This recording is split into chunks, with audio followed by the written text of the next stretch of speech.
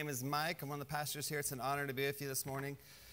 Thank you for coming. It's a great to worship with you and be with you this morning. I was looking at this passage and I was thinking back on my life about what story about my life could help give some color to what we're about to jump into.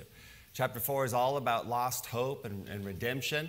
And I was thinking about when was one of the most hopeless moments in my life. And I was thinking about there's a few sections in my life that have been harder, and I've told you about them. And I thought I'll go back to ancient history, a long time ago, in a galaxy far, far away. I used to be a RA and a hall director. And as a way to kind of help grease the wheels of administration, I would sign up for watching the dorms during winter break because we had this large conference we all went to. And so I would spend a couple weeks, 2 weeks it felt like, alone in the dorms with no one else, just watching huge million-dollar buildings. I remember walking along just thinking about my life. And the holidays were weird for people that rustled.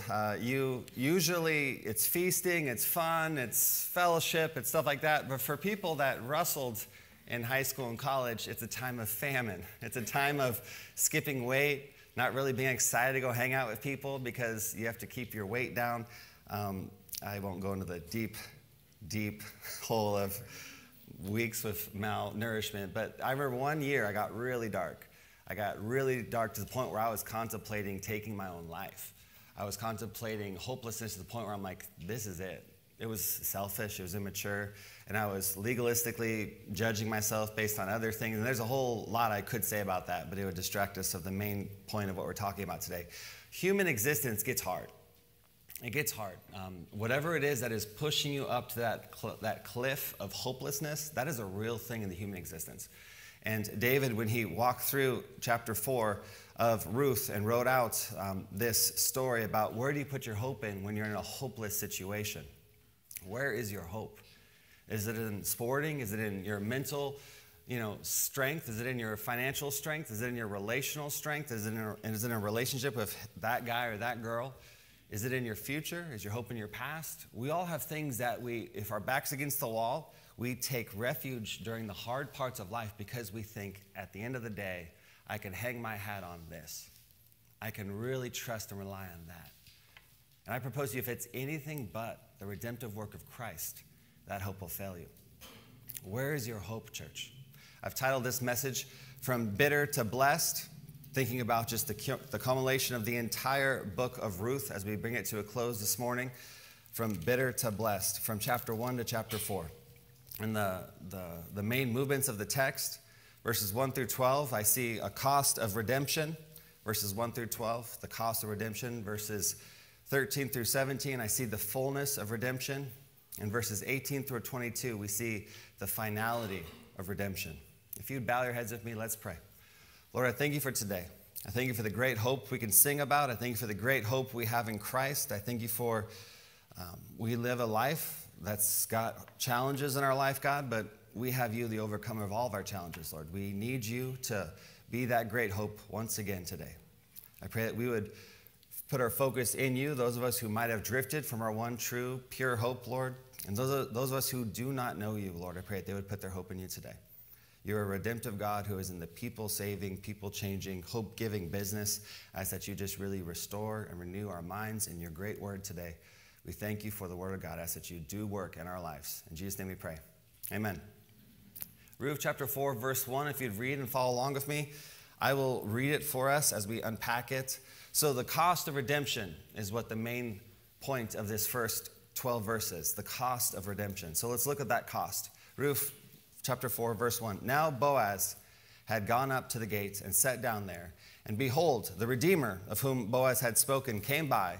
So Boaz said, "Turn aside, friend, sit down here." And he turned aside and sat down. And so if you were here last week, we've been walking through Naomi and Ruth and their journey they've been on from a bitter, hard land of death and destruction and starvation to this climax of the story. Chapter 1, they left the promised land, the land of God. They went to live in a foreign land, and all the wheels came off. There was death and destruction, famine. It's just been a sad chapter 1. Chapter 2, faith starts to grow, hope starting to grow in chapter 2 as as Ruth gleans the fields and makes the connection to Boaz and his men, and she's starting to bring in food to provide for her substance, for her, Naomi, because she is starving. And Naomi's starving. They need substance. Chapter 3, basically we look at Ruth's proposal to Boaz, asking him to come in and be their redeemer, their kinsman-redeemer, to restore their financial situation of where they're at, because they're widowed, homeless, poor, living paycheck to paycheck off of gleaning fields. Josh, Lincoln, and I have been working through that. So chapter 4 is the morning after the proposal. And that's where we pick up today. He said, I will make it right with Ruth. I will get it done today. And so it's the next morning we see Boaz, who's a man of standing, who's a man of influence, who's a man of valor, a man of character, who's an impressive man. He finds this guy and he calls him friend in your Bible, most likely. If you look at the exact Hebrew rendering of that word, it doesn't say his name. And the Bible's big on names. There's genealogy. It doesn't dance around when it says names. David, the author of this book, said Boaz saw friend, or it's translated so-and-so. They purposely leave this man's name out, which is interesting. I will not camp there the entire time, but I like to just kind of have a little color and context of what we're looking at. So why no name? Why is David omitting a name of the potential first and closest redeemer to fix this situation? Why is David snubbing this man's name for being in the Bible from Scripture? I propose to you that Bethlehem is between 300 to 1,000 people, is what historians say at this time. And he's a closer relative than Boaz. And his brother's wife is estranged, and this foreign woman is living there. I propose to you, this man knows the plight of Naomi and Ruth. He knows what's been going on, and I think he's been running the clock out. But Boaz is trying to keep things classy, and he's attempting to make this man make a decision. Because indecision is a decision when someone's running out of life. They're running out of income. They're in trouble. And Boaz is calling this man out in front of 10 of the elders, we'll see here in the next verse, and is keeping things classy. If you want to see, what do you mean keeping things classy? If you want to flip to Deuteronomy 25, 1 through 10, I'll just summarize it for you. The woman is supposed to go to the man who is not doing his job of redeeming and restoring this family, of buying up their land and providing for them, not just an heir, but physical provision for them. And she's supposed to call him out. She's supposed to do everything he's doing right now. And she's supposed to take his sandal, and I believe it says she's supposed to spit in his face, I believe, from me reading this earlier this week. It's very not ideal situation. So Boaz is trying to help bridge that gap and answer the scripture and fulfill the law to providing protection, provision for these two women that are in need of assistance. I think you should notice that God's law cares about the plight of the poor, the plight of those who are in need, the plight of women. We see provision and protection for women in God's law. Look with me at verse 2. And he took 10 men of the elders of the city and said, sit down here. And they sat down there. And so this city gate is a place where the local judgment of Bethlehem, the local town hall, the city square, that's where judicial and legal things happen. Marriages happen there. Land transfers happens there, and he needs to have 10 witnesses at the gate for that to be a legit thing in the eyes of the city. It's a quorum of enough present men of standing, men of leadership. But he's just walking around. He's like, hey, you sit down. Come here, come here, come here. Sit down. I mean, it just kind of shows Boaz has some clout. He's got some respect. This man he's got some riz, and they listen to him. All right, Mike, stop trying, Pastor. I know. Verse 3, and then he said to the Redeemer, Naomi, who has come back from the land of Moab, is selling the parcel of land that belongs to our relative Elimelech. So I thought I would tell you of it and say, buy it in the presence of those sitting here and in the presence of the elders of my people. If you will redeem it, redeem it. But if you will not, tell me, and that I may know, for there is no one besides you to redeem it, and I come after you. And he said, I will redeem it. So Boaz here is sort of legally serving this man papers, if that makes sense. He's making this man make a decision about what he's going to do with Naomi and Ruth. It's an opportunity for this man to have a land grab and expand his wealth if he can run out the clock for Naomi to die. But we see in verse 5, after the man says, I will redeem it, We see in verse 5, then Boaz says, the day you buy the field from the land of Naomi, you will also acquire Ruth, the Moabite, the widow of the dead, in order to perpetuate the name of the dead in his inheritance. Once this man hears about Ruth's economic picture, Ruth's part of the deal, everything changes in this man's opinion. Instead of taking care of Naomi, who's past her childbearing years, he has this young, vibrant, ethnic woman who's there. And he knows that if he redeems both of them, he's required by law to provide a son or attempt to provide a child for her. The time and money commitment increases, and he has to provide an heir for Elimelech, for Naomi, and Mahlon for Ruth. And who knows how many kids Ruth might have in the coming years. And all the time and all the money he invests with Ruth and Naomi, all of that goes to the descendants of Ruth and Naomi to carry on the name of Ruth's deceased husband. Even though he's likely already married, this does not relieve him of the responsibility to redeem Ruth and Naomi. We see here the cost of redemption is too high for this man. And we pick up in verse 6. Then the Redeemer said, great, I'll redeem Ruth too. Is that what it says in your Bible? No, he doesn't say that. He says, I cannot redeem it for myself, lest I impair my own inheritance. Take my right of redemption yourself, for I cannot redeem it. And that is when Boaz continues to show his true colors. Boaz was, he's about to get the girl. We've been watching this love story bloom and blossom for a couple weeks now. And you're like, Bo, what are you doing, Bo? Bo, don't let him almost get the girl. This feels like a Bible Hallmark movie we're watching here.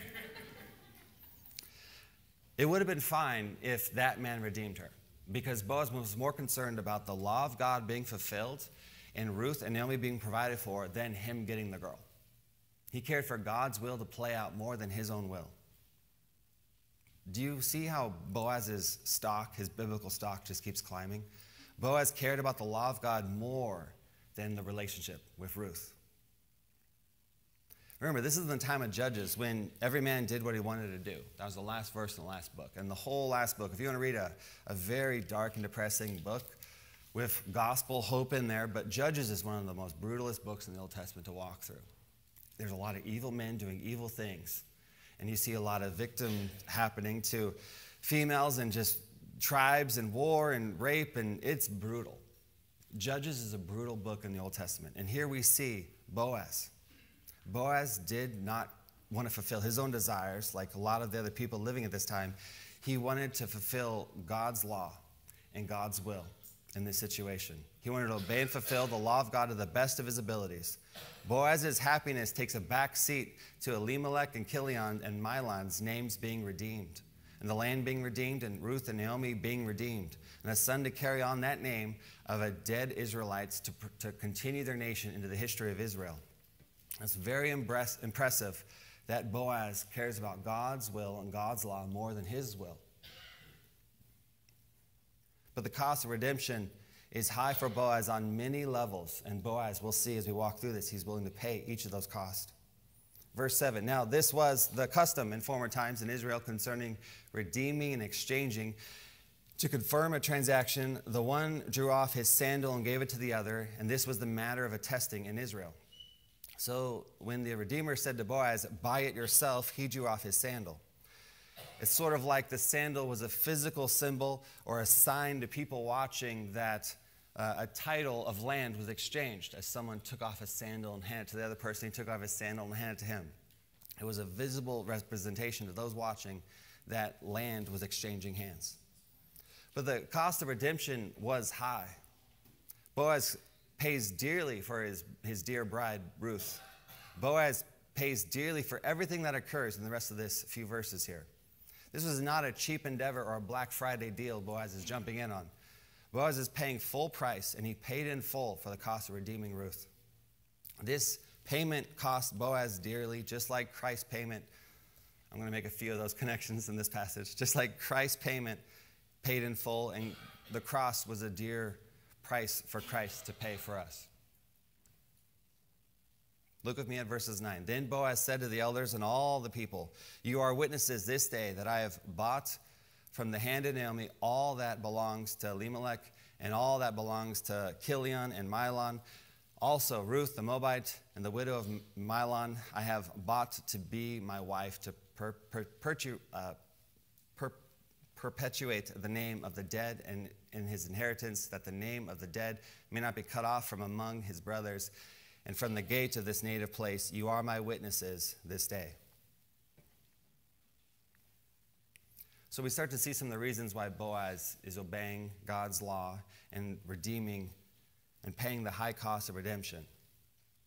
So it's not just the financial cost, not just the financial implications of kids and inheritance, but those kids that Ruth has couldn't lay a claim to his current inheritance, which is something that Boaz is okay with. But there's a reality to this, what is happening here in this marriage, that you might not realize. Boaz is Jewish and Ruth is a Moabite. They are not the same ethnicity. There's a personal cost for Boaz. These kids won't look like him. I don't know if you all are in multi-ethnic marriages. I had a moment in my life where I'm like, these children will not look like me. I've seen my siblings get married to other white people. And those other white people look like my kids, my siblings' kids. I'm like, we're white people. We're just kind of genetic blank slates. And my family's even more of I'm like, my kids are going to have some ethnicity to them, which is just, there's a cost to that as this marriage that Ruth is associating with. But Boaz I'm speculating, he might have thought of that. But there's also a cost to that about how he describes the situation. He says, I'm doing this for the dying men he listed off. He desires to fulfill the law of God, and that's unusual. He wants to save dead men's name from being forgotten. It's not the only reason, but it's the reason he leads with. His sons and daughters will not carry his last name. They won't look like him. They'll cost money from his current world that he's working with. There's a relational cost to having kids in your home that don't have your last name and don't look like you. And he's walking through that. In front of the watching city is watching this play out, the cost Boaz is willing to pay to redeem Ruth. I remember with my dear bride when we first started to get engaged and married and gone public with our dating life. It's a big decision. You don't know how to articulate that as a young guy. And so they said, like, Mike, you're dating Annie. I'm like, yes. You're engaged. That happened like right away. Yes. And they said, why?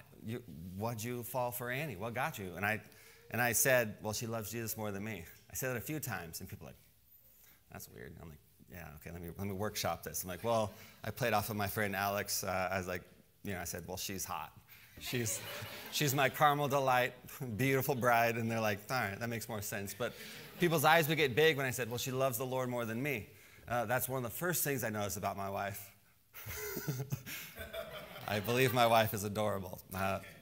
But her love for the Lord is also adorable. But as you articulate your decisions for why you are doing what you're doing as a man, that matters. And Boaz is explaining his thought process of honoring the word of God and honoring those who have dead and God's desires for carrying on their name of what God has given the people of God in the book of Deuteronomy 25. And he has a real platform, a real testimony to his neighbors, his network, and also the nations. If you think of his wife he's marrying, he's a real example to the city of Bethlehem and all those young men and women and all those older men and women watching him obey the word of God in front of them. He wants to be known and obey God's law and bring glory to God in little ways and in big ways, no matter the cost of redemption. Verse 11, then all the people who were at the gate that were watching this happen, the elders said, we are witnesses. May the Lord make this woman who is coming into your house like Rachel and Leah, who together built up the house of Israel. May you act worthily in Ephraim and be renowned in Bethlehem. And may your house be like the house of Perez, who Tamar bore to Judah, because of the offspring that the Lord will give to you by this young woman. The community of Bethlehem see the cost of redemption. The community of Bethlehem see the hope growing of a life being redeemed. Verse 1 through 12, we see the cost of redemption. Verses 13 through 17, we see the fullness of redemption. So look with me at verse 13. Now Boaz took Ruth, and she became his wife, and he went into her, and the Lord gave her conception, and she bore a son. So there's no wedding here in Ruth. There is a marriage, but there's not a lot of emphasis on a wedding. I know in our culture, we get really cheap with how we invest in our marriages, but we spare no expense for weddings. We get it really backwards. We spend 20, 30 grand on a 3-hour event, but then people look me and I'm like, what? I'm not going to spend money on marriage counseling. I'm not going to go to a conference and talk about $20 for a conference. Are you serious? Men and women, I don't think we realize how stupid we can be as a culture. Is that fair? I'm not saying they didn't have a good party, but I'm saying the emphasis on what we're seeing in the text is a marriage that is occurring. A marriage. Eventually, men and women, just a word to people getting married, the honeymoon phase will wear off and reality sets in.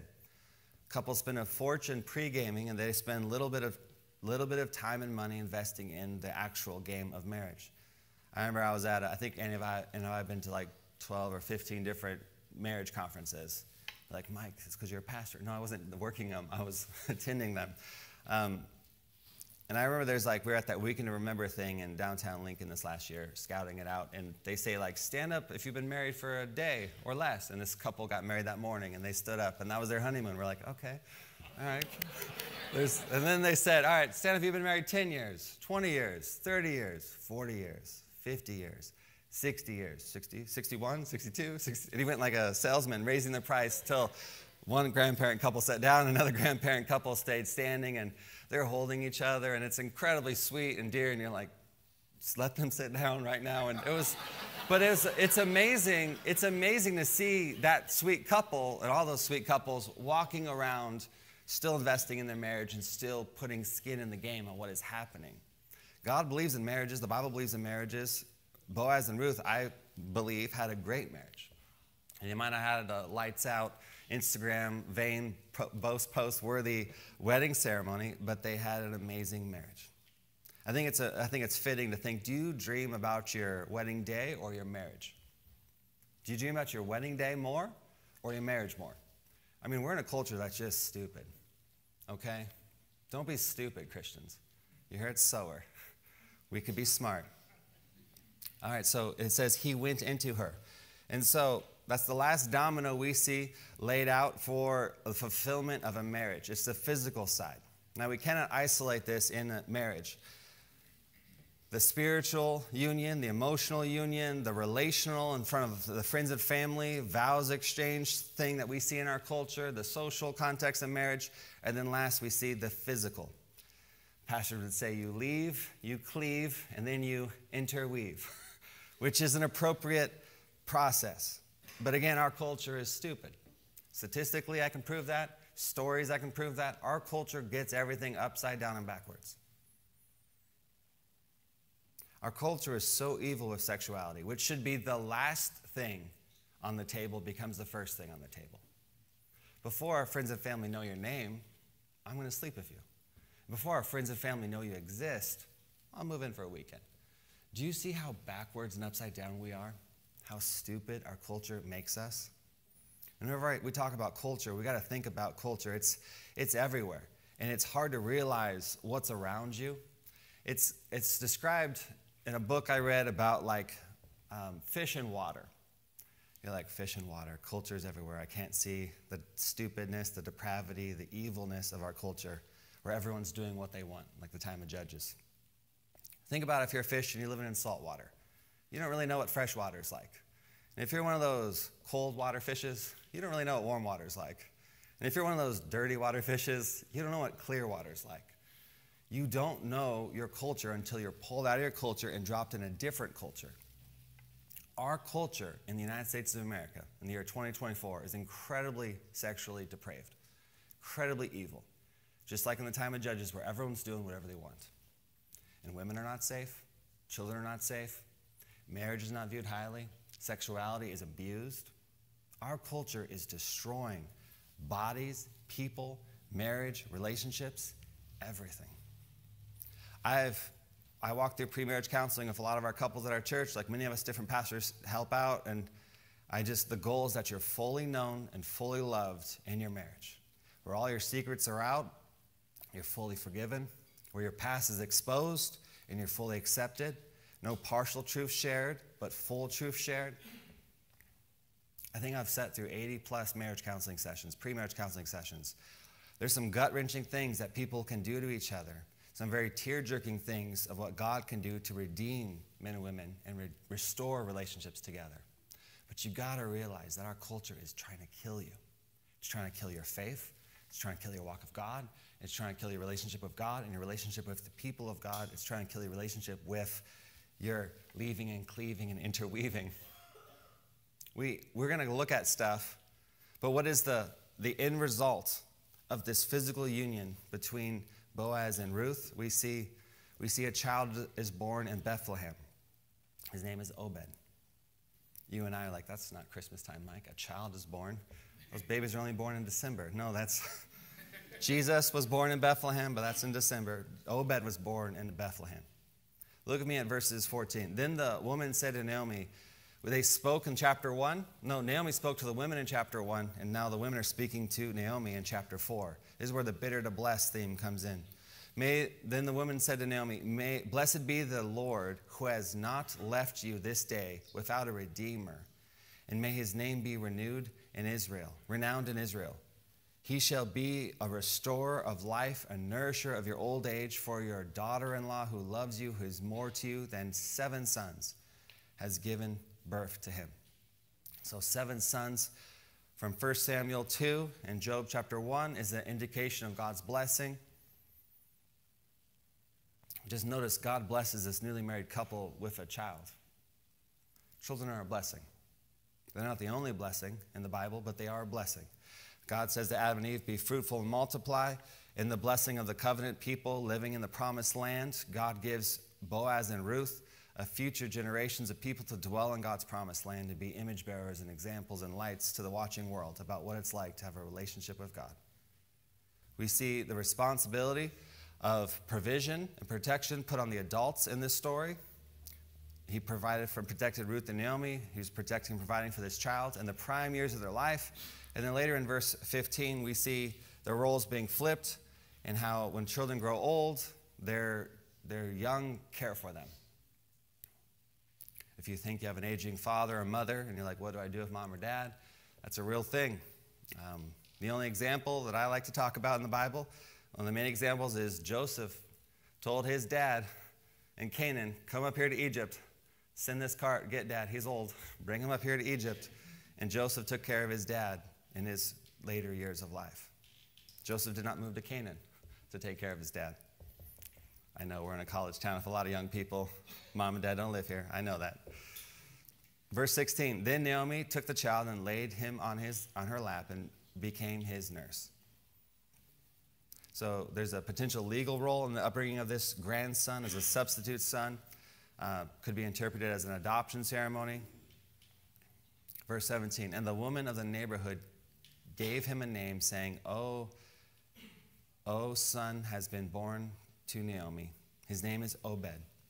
He was the father of Jesse, the father of David. What a change from chapter 1 to chapter 4 for both Ruth and Naomi.